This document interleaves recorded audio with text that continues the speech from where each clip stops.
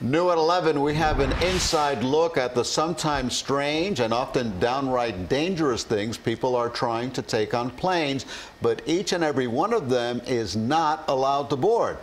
And all of these prohibited items also making lines for security even longer than they should be. Tonight, the TSA is giving us a revealing show and tell. Here's CBS 4's Ted Scouten.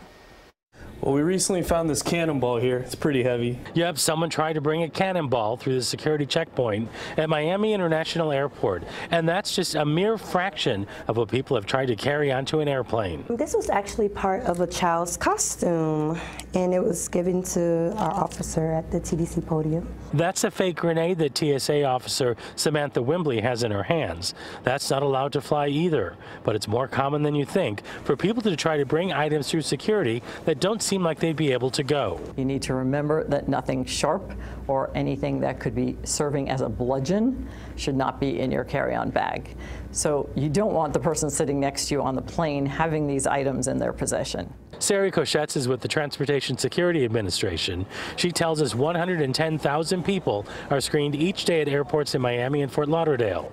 In Miami alone, people left behind more than 10,000 pounds of items that they could not bring in their carry-on bags. We realize that in most cases this is an accidental placement in somebody's suitcase, but we also know that terrorists are still very interested in bringing down an aircraft, and we know that any day someone could be testing us. So we're going to find it, we're going to stop it. TSA is seeing a startling rise in guns. In 2008, 926 were found in carry-on bags nationwide. Every year it's increased, soaring to more than 4,200 last year. By mid-October of this year, Fort Lauderdale led the state with 80 guns found in carry-on bags.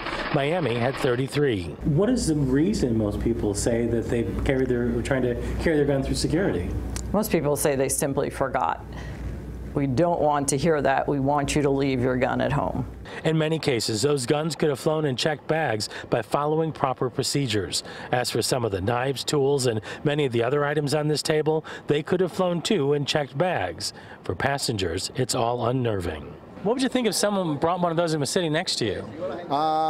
Well, they wouldn't be sitting next to me for long. Once I found out, I'm going to go into survival mode because I'm going to figure there's nothing good's going to come out of this. So here's the key. Before traveling, you want to go through your bag just to make sure that you don't have items in there that TSA is not going to want you to bring through security, because some of these items, even though you're bringing them for innocent reasons, they may be threatening when TSA takes a look at them or once they're on board an airplane. Now, if you have any questions, you can ask TSA at Ask TSA on Facebook as well as Twitter.